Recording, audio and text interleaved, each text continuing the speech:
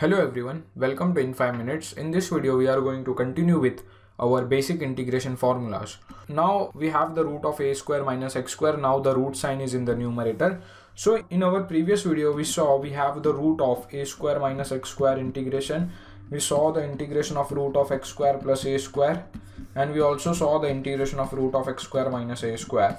So now the root sign is in the numerator with the same terms. So what is this integration? This integration is nothing but sine inverse of x by a.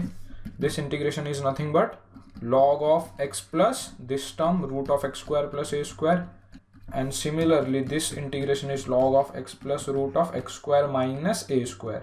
So we have this three integration. Now whenever the root sign is in the numerator, this part will remain as it is. So we will have sine inverse of x by a plus something, okay, because it is in the numerator.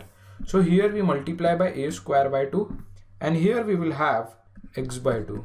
Here a square by 2, x by 2, and here we will multiply the same term root of a square minus x square. Okay, in this way you can remember this formula from this formula. So now again we will have plus something log of this term x plus root of x square plus a square.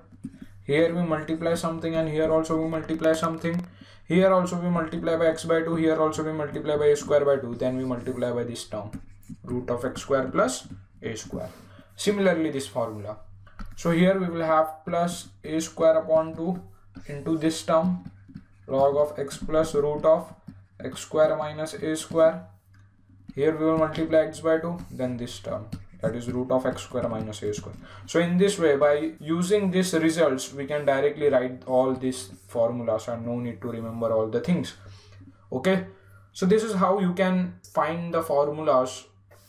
Then we have integration of e raised to ax sine bx plus c. So this formula is nothing but e raised to ax upon coefficient of x, that is a square, plus coefficient of x in this term, it is b square, into a, that is coefficient of x, sine of this term, that is bx plus c, minus b, that is coefficient of b, cos of bx plus c. So you have to remember this. Similarly on the same line we have the formula for cos, e raised to ax upon a square plus b square into a. Here we have sine, so first we have started with sine. Here we have cos, we will start with cos bx plus c. Instead of minus we will have plus b sine bx plus c. So this is the basic results you should remember. More such integration formulas we will see in our next video, so stay tuned for our future lectures.